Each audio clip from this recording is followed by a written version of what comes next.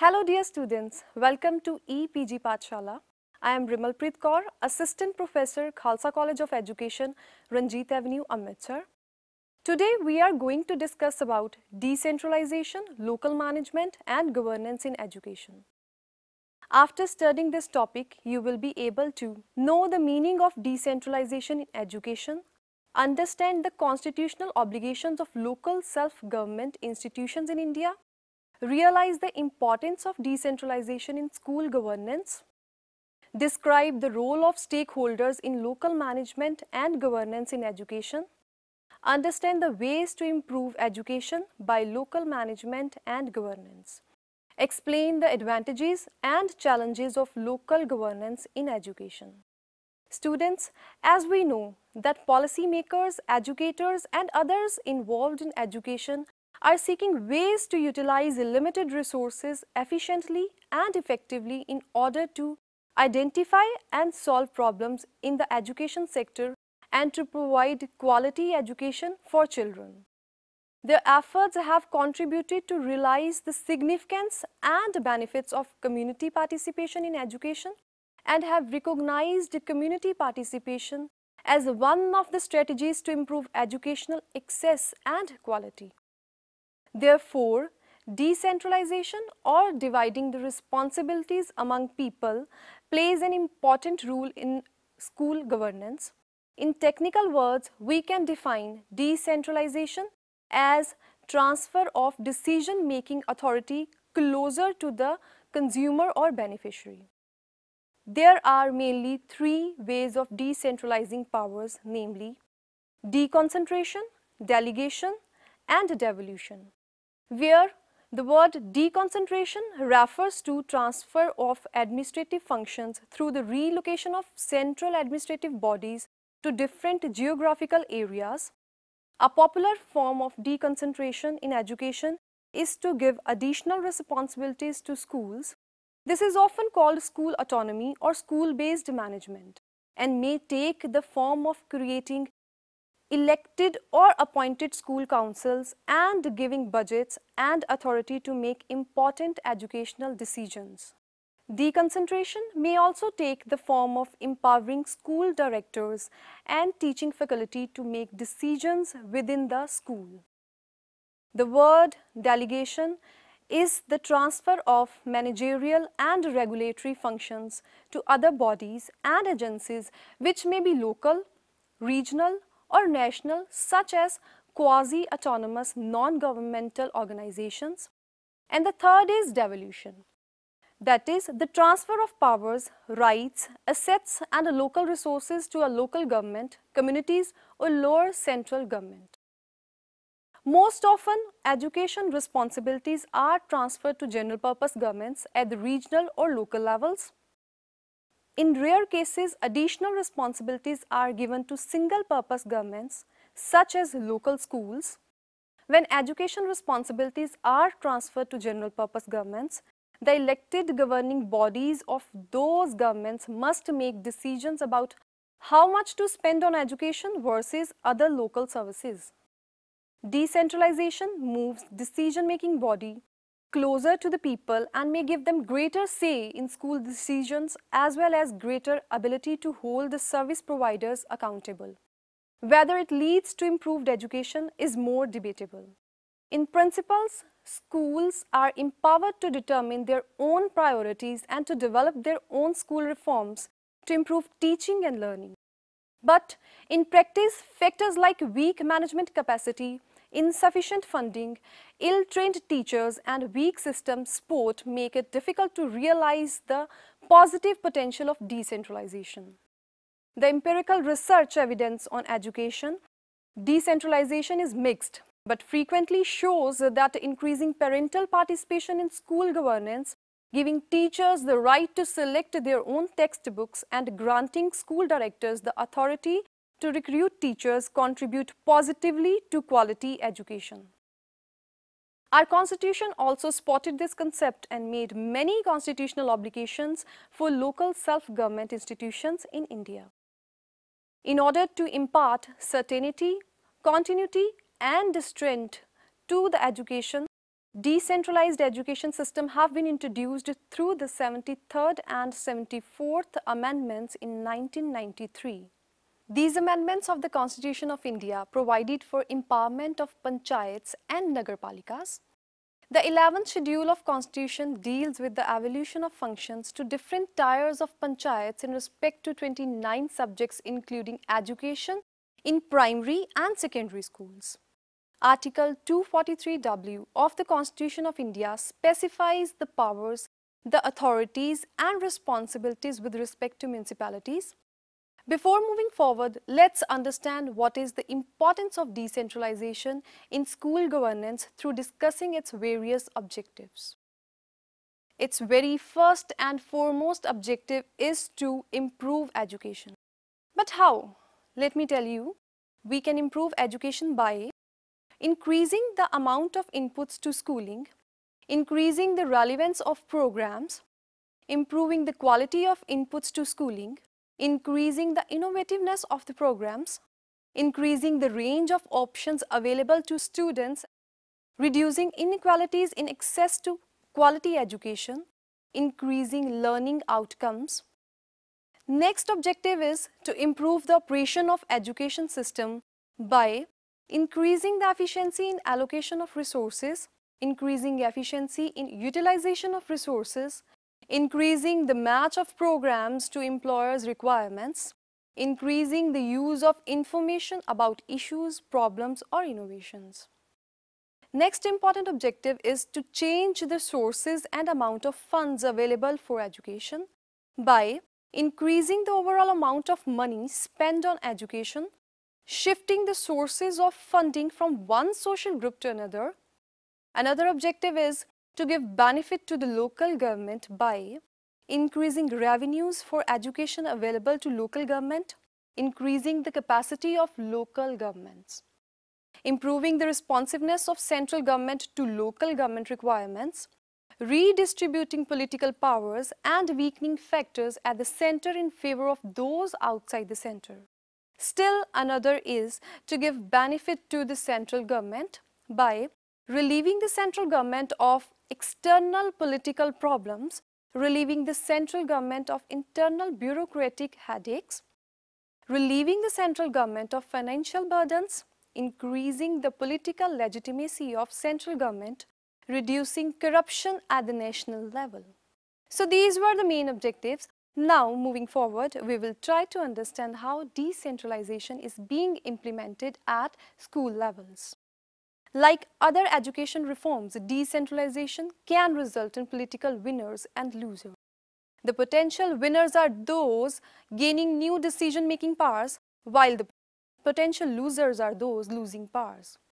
Two of the potential losers, civil servants and teacher unions, are sufficiently powerful that they can effectively stop decentralization processes. The civil servants working in education ministries have perhaps the most to lose because some of the jobs become useless and their power to influence the allocation of resources may be diminished. In countries where corruption in government is a serious problem, reduced power will be also reflected in a reduced ability of civil servants to extract financial rents. The leaders of national teacher unions also lose power to the extent the salary negotiation, teacher recruitment and teacher promotion are moved from national to lower levels of government. Union members may also fear lower salaries if the funding of education is moved to local governments with fewer sources of government revenues. The implementation of education decentralization reforms can either be rapid or slow. Legislative or constitutional changes that immediately transfer responsibilities from one national to lower levels of government run the risk that lower levels of government will lack the required administrative capacity required to manage the system well. The result may be disruption in the delivery of schooling to children that adversely affects their learning, at least for a time. Students, in India, there are many partners or what we say stakeholders in relation to education sector. A stakeholder is anyone who is involved in the welfare, and success of a school and its students, including administrators, teachers, staff, students, parents, community members, school board members, city councillors, and state representatives. Stakeholders may also be collective entities such as organizations, initiatives, committees, media outlets, and cultural institutions. They have a stake in the school and its students, which means they have personal, professional, civic, financial interest or concern in the school. The involvement of the broader community of the school can improve communication and public understanding and allows for the incorporation of the perspectives, experiences, and expertise of participating community members to improve reform proposals, strategies, or processes. Parents, family, and community involvement can have a different meaning for different people. These stakeholders are involved in different tasks like parenting, communicating, volunteering, learning, decision making, collaborating with community, etc. In parenting, they help families by providing them with parenting skills and family support, make them understand the phases of child development, its complexities and ways to cope with it. It also helps schools understand backgrounds and cultures of families and their goals for children. Secondly, they create reliable communication channels between schools and home to communicate with the families about school programs and students' progress. They also enable educators to work with volunteers who support students and the school. They involve families as volunteers and as audiences at the school. Stakeholders help in learning as they encourage the involvement of families in their child's academic learning at home through curriculum-related activities such as including homework and goal setting. They make families participants in school decisions, governance and advocacy activities. Last but not the least, they collaborate with the community, coordinate resources and services for families, students and the school with community groups such as business, cultural and civic organization, colleges or universities, etc. After knowing the role of stakeholders in school education, let us know their role in local management and governance in education. The goal of any kind of activity that attempts to involve community and parents in education is to improve the educational delivery so that more children learn better and are well prepared for the changing world. The community participation and local governance contribute to achieve the goals as they help in maximizing limited resources as by involving parents, families and communities in the process of research and data collection can reveal to them factors that contribute to lower enrollment and attendance and poor academic performance in their schools.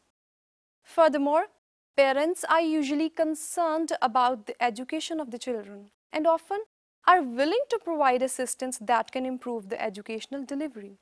In places where teacher absenteeism and poor performance are critical issues, parents can be part of the system of monitoring. The supervising teachers must ensure that teachers arrive at classroom on time and perform effectively in the classrooms. Parents and communities are powerful resources to be utilized not only in contributing to the improvement of educational delivery but also in becoming the core agent of education delivery. Secondly, they help in developing relevant curriculum and learning materials that reflects everyday lives of children in society. When children use textbooks and other materials that illustrate their own lives in their community, they can easily associate what they are learning with what they have already known. Thirdly, communities can also help to identify and address factors that contribute to educational problems such as low participation and poor academic performance. Furthermore, community participation can contribute in promoting girl education. Through participating in school activities and frequently communicating with the teachers, parents and communities, they can made aware that girl education will lead to the improvement of various aspects of their lives, such as increased economic productivity, improved family health and nutrition, reduced fertility rates, and reduced child mortality rates, and many more. Involving parents and communities in discussions as part of school activities also helps to identify factors that prevent girls from schooling. Other than this, they help in realizing democracy, where schools are perceived as authoritarian institutions. Parents and community members do not feel welcome to participate in the education of the child. They are not capable of taking any responsibility in school issues and tend to feel that education is something that should be taken care of by educational professionals. Many people, especially minority groups, develop this kind of negative attitude towards schools because they are not treated by teachers with respect. Involving communities in schools is a way of reaching democracy through identifying and addressing inequalities embedded in institutions and societies as whole. Another role of community and local governance is to ensure sustainability. One of the major factors to ensure sustainability of programs is the availability of funds, whether from governments, private institutions, or donor organizations. In this regard, community participation in education cannot ensure the sustainability of schools by itself, since communities oftentimes have to rely on external funding to keep the program sustained. However, involving community is a way to ensure that the benefits brought by the development program will be maintained after the external interventions are stopped. Now, come to the role of local bodies in educational financing. Local bodies like municipalities, boards, district bodies, Jila Parishads and Panchayats run schools in their respective areas.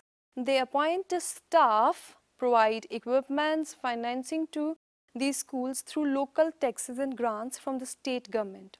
These institutions are directly under the control of local bodies. For meeting the expenditure, the school committees should receive, number one, a certain proportion of the income of the local village and panchayat. Secondly, a grant in aid fixed on the basis of equalization.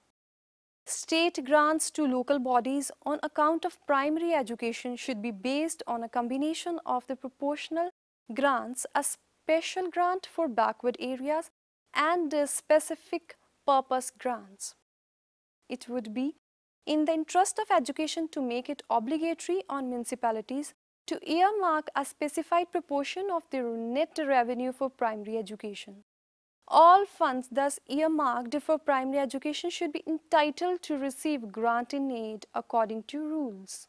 Assess on land revenue should be universally levied in all areas, and the legislation on the subject should provide for the minimum and maximum rates of such levy. In the village panchayats, as in the municipalities, a portion of the total revenue should be earmarked for the primary education. Now the question arises, what are the various ways through which local management and governance can contribute towards the education system or help in improving quality of education? Well, community participation and local governance can contribute in a number of ways, like they help in advocating enrollment and educational benefits, boosting morale of school staff, raising money for schools, ensuring students' regular attendance and completion, constructing, repairing and improving school facilities, contributing in labor, materials, lands and funds, recruiting and supporting teachers, making decisions about school locations and schedules, monitoring and following up on teacher attendance and performance, forming village education committees to manage schools, actively attending school meetings to learn about children's learning progress and classroom behavior, providing skill instruction and local culture information, helping children with studying, garnering more resources and solving problems through the education bureaucracy, advocating and promoting girl education, scheduling school calendars, handling the budget to operate schools, identifying factors contributing to educational problems, providing security for teachers by preparing adequate housing for them, preparing children ready for schooling by providing them with adequate nutrition and stimuli for their cognitive development. Now let us discuss the main advantages of local governance in education. Number 1. The local self-government solves the problems of rural people at the grassroots level. This strengthens democracy. The typical needs of a particular village are well attended by this system of government. The state government remains so much busy with the multifarious functions that it seldom gets time to attend to the basic problems of different rural areas. The local government reduces the burden of responsibility of the state government to the large extent. Number 2, it performs various functions which are vital for making life of the local people happier and prosperous. The various needs of the rural areas such as construction and maintenance of roads, availability of water, construction of schools, education facilities, improving in agriculture, etc. are taken care of the local self-government. Moreover, it encourages local leadership. The problem of particular rural area can be best attended by the members of the panchayats. The state or national government cannot do so because of so many reasons. Therefore, the problems of local people are solved by local leaders through the institution of local self-government. The real improvement in the social and economic conditions of people can happen only through the intentional participation in the developmental plans and programs. Local governance acts as a training ground for citizenship. The local people are motivated to confront and solve their problems of their own. They become less dependent upon other external agencies. It creates confidence among the local leaders at the grassroots level. These leaders put their best foot forward. Many local leaders advances their career to become state level and national level politicians. Other than this, it helps in new experiments. New infrastructural and developmental projects can be first implemented at local level to gauge its impact on the system.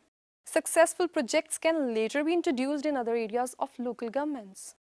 The next is challenges faced by local government. The system of local self-government is not completely without any defect or drawback. There are many challenges in front of local self-government, like regionalism. Sometimes it is criticized on the ground that it incites regionalism. The local leaders get so much entangled in the solution of their own problem that they hardly able to see things beyond their nose and join the national mainstream. Secondly, some critics remark that the leaders at the local level fail to appreciate the state or national problems in their real perspective because of the very difference in the nature and scope.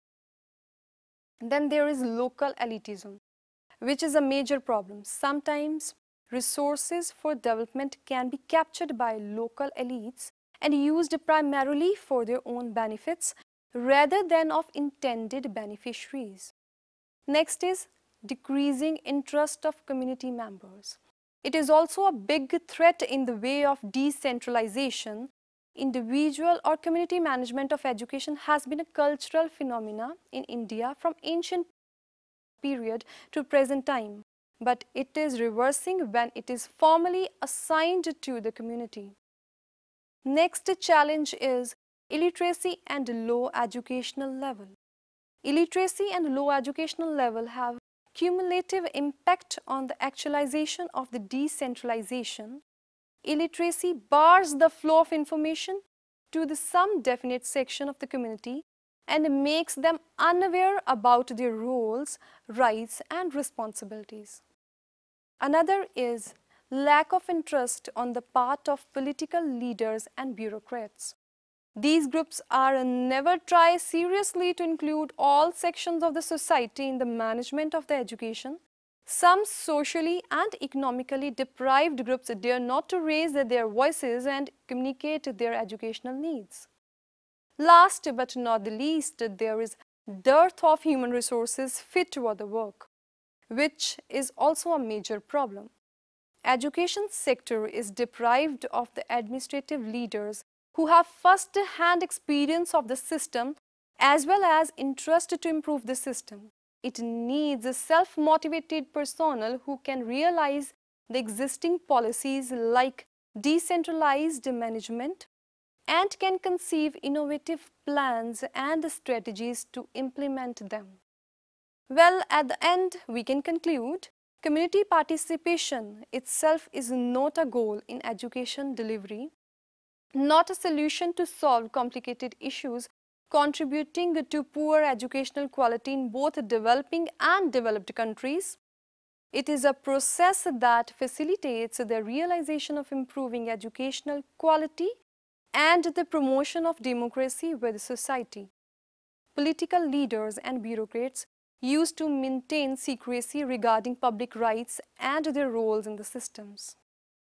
The need of the hour is to involve communities in various stages, that is, while preparation, implementation, and evaluation.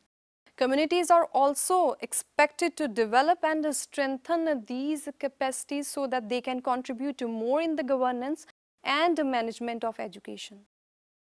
In this sense, the state job is to facilitate the process, providing communities with the necessary knowledge and skills, and making sure communication takes place effectively among different stakeholders, including parents, community members, teachers, and government officials. As the recognition of community participation increases, careful examination of its exercises becomes more important. Thank you.